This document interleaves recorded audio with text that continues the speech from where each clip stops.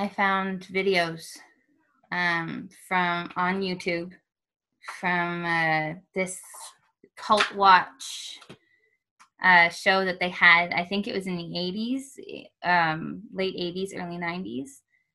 And one of them was ICOC. And I was like, okay, but this doesn't mean anything. It's like, I keep telling myself, this doesn't mean anything. This doesn't mean anything. It meant something.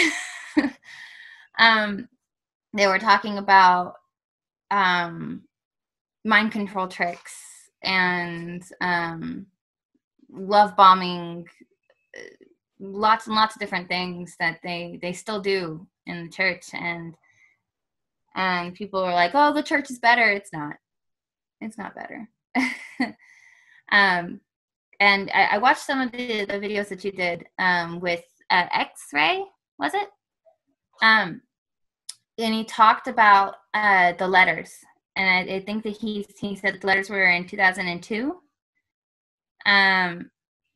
The video that I watched was from before that, from way before that, and nothing changed. Nothing changed.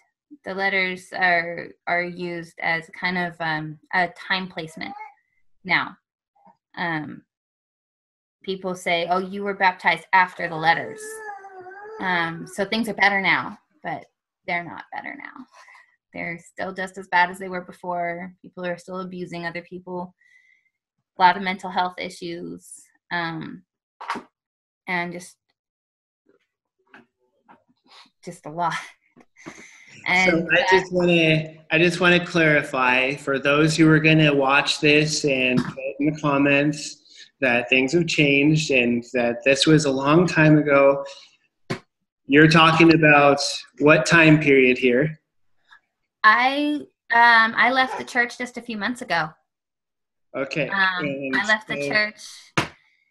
I want to say I left the church this June. This June, I believe it was. May or June. And I was baptized in 2016.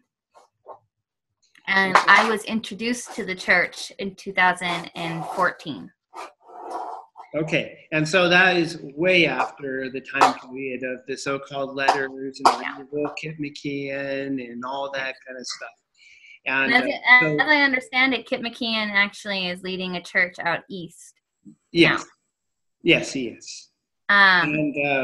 So just to also for my audience, the part where I came into this is your dad has been following my podcast and my YouTube videos, and I did one that was fairly recent, so I know how recent this was, and it was on the International Church of Christ, and he commented down below and in the YouTube comments saying, I think my son and daughter go to those churches and I should talk with them. And I said, you should. And then he told me how he had talked with you and challenged you to just look into it as a possible cult, and that you actually did, and that you decided that you were going to leave, and that your brother had left a ways back. And so this was... He left about a week before I did. What's that? He left about a week before I did. Oh, okay. And so so that is just to kind of catch everybody up, and just to make sure anybody who's still watching at this point knows that this is 2018. This is not a long time ago. This is not talking about antiquated things.